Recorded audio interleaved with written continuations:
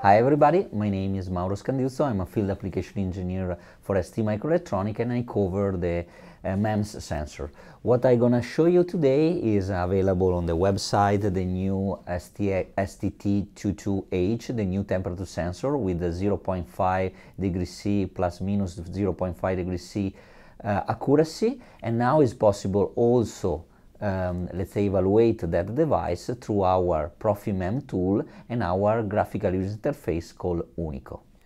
So let me show you then is available a new temperature sensor, extremely accurate on our website, and then it's called STT22H.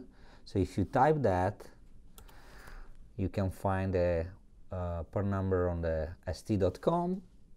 You can open the datasheet, and here is the component.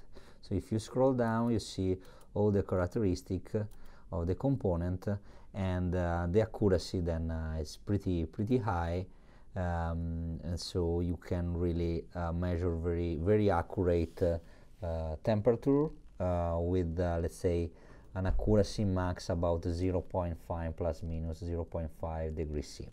So how you want to evaluate that component? So now is available an adapter board and can run with our ProfiMEMS tool. So the adapter board actually is mounted in a flex. You can really easily attach the adapter on the ProfiMEMS tool, and with a flex you have another board then is connected, and the component is at the end of the board, and so you can really attach close to the source where you want to measure the temperature, and let's say really have a very accurate evaluation of that.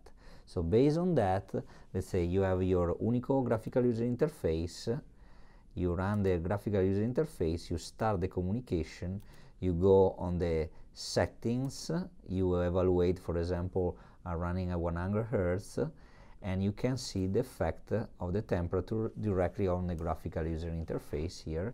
If you want to adjust the temperature in between the min and max full scale, you can, like for example, go between 30 degrees C and 20 degrees C, then will be probably the room temperature here. If you want to go more accurate, you can go between, let's say, 25 and 22 degrees C, and so now you have a better accurate measure of the temperature. And for example, if I blow on top of that, I see rapidly the temperature is changing, and so I need to change the full scale, and now is the degradation of the temperature. You can also do a data logging on that. Just go in the last tab, you enable the LSB, also the temperature, you save in your folder. Like for example here you call data log temperature, save the text file, you start, you make a fast variation of the temperature, you wait a second, you stop it, and you can open with Excel file this file. At this point we can have either the LSB and either also the temperature in degrees C. Here is the plot file.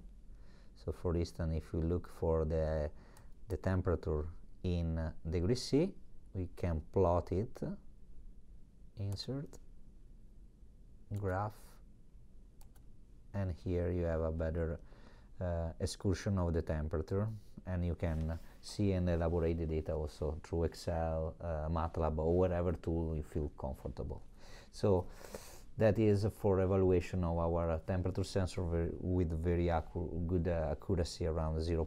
plus minus 0.5 degrees C. Thank you very much today for watching the video, and so if you need any kind of more information, please go to our website www.st.com. You can find a lot of information, a lot of collateral, and please enjoy the experience to work with st.com.